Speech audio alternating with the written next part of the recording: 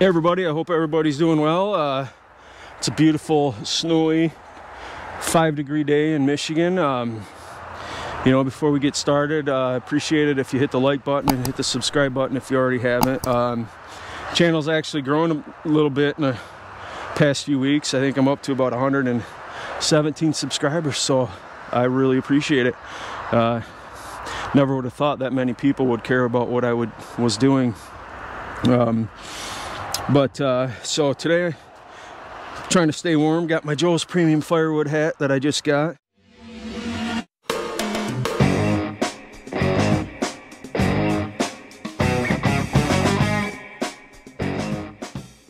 Got my Zippo hand warmers in my back pockets. I call them butt warmers and not hand warmers, right? And I've got my trusty FISKARS splitting axe and my trusty FISKARS, I think this is an 8-pound, it's probably 8-pound splitting maul. I've rubbed the sticker off, so I don't even know anymore. I've had these for quite some time, and I do split quite a bit of wood with them. Not as much as most, but a fair amount. And the only thing that I've noticed is this collar here. I developed a crack in it right here, so I don't know how much longer that's going to last. But with this ash wood, I'll actually use this maul over the axe, and there's a really good reason for that. You know, obviously not all hardwoods are the same. Ash, I find, is a really hardwood, where something like oak or cherry, although a hardwood, it's nice straight grain and it splits really easy. So with those, I'll use this axe, right? But I don't find I have very good luck with the axe on the ash, because while I can develop more kinetic energy with the axe, I can't get the momentum that I would need, or that I find I need, that I get with the maul. Later, what I'll do is I'll have a round of ash, and then I'll take the axe and I can do the finish work with the axe. And what I mean by that is split it into smaller sections. It's just once you split that round in half, gives the grain relief, and then that axe, you can split it really easy. But that initial split with the axe can sometimes be a real pain in the butt. So that's why I prefer the maul. But anyway, you know, stick around, watch me, you know, watch an old man sweat and split some ash wood.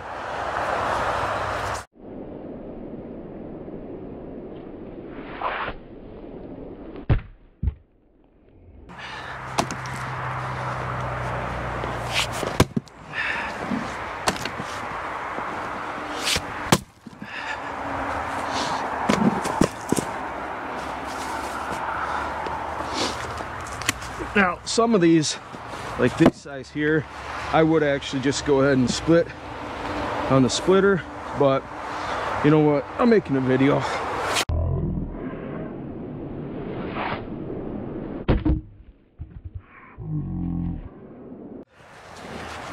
Use a little cookie I cut off, that's an ash cookie, to keep the rounds off the ground. I'm only 5'8", so it doesn't need to be too tall, or else it kind of screws up my mojo.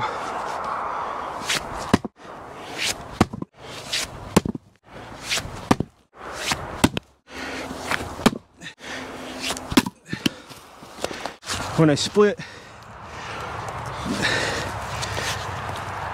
bigger rounds like these, even with that maul, I'll hopefully find a natural crack in it, like right here. And then what I try to do is work from the furthest edge and then work inward.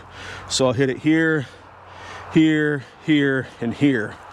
And usually I have good luck at some point getting through that.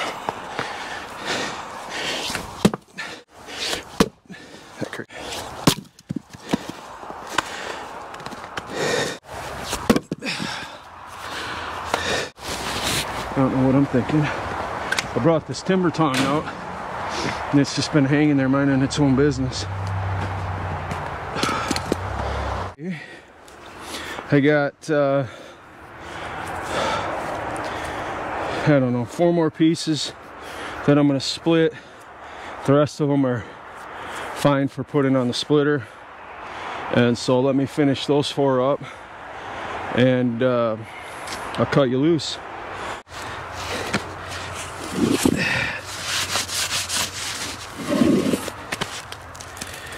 I saw a crack in this one, and I cannot find it. Oh, do you guys see it? I do not see it. I swear it was there.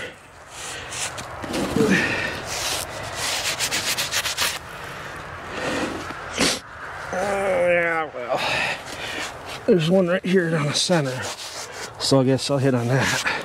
This one I'm really wondering about, though. It looks like this one has a bunch of knots inside of it, but we'll see. Well, there you go. I guess wasn't as big a deal as I thought.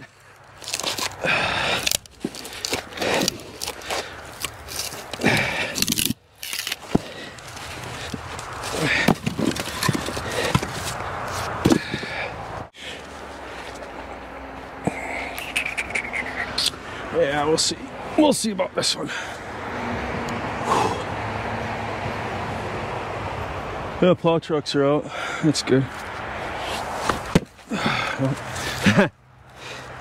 That's funny.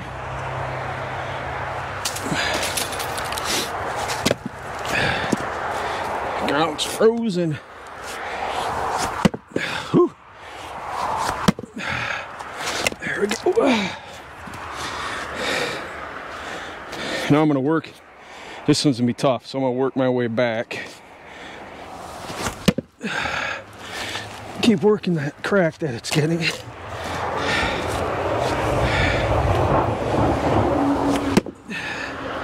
There you go. This one should do it. Oh, close. Come on, dude.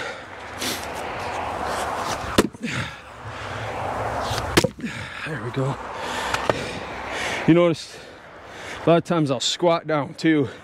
Like I said, I'm using almost my thighs and my hips to pull my body down as that head's coming down.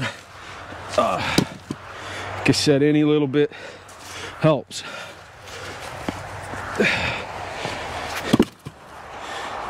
Now, interestingly enough, now technically that I've cut these or split these in half, I could probably, well, sometimes I will hit them with the axe just to take the edges off.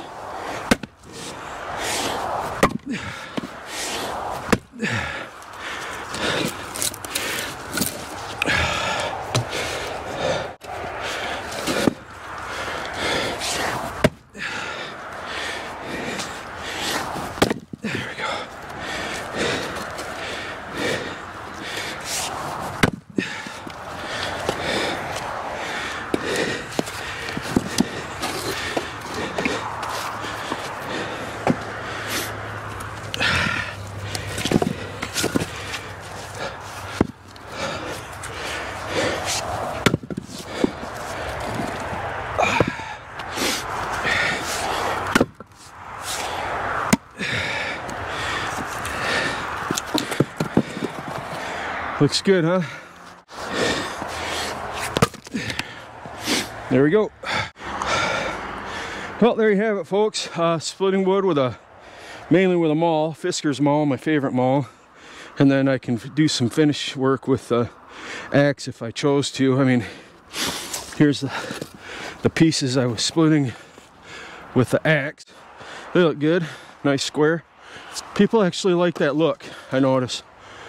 When I deliver firewood, they always ask how I get the splits that look, look like that. Yeah, it just takes a little bit of time. I don't have an Easton made axis, so I got a Jason made axe.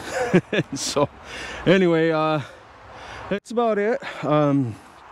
As always, please like and subscribe. I really appreciate it. If you have a different technique for splitting wood, greatly appreciate it.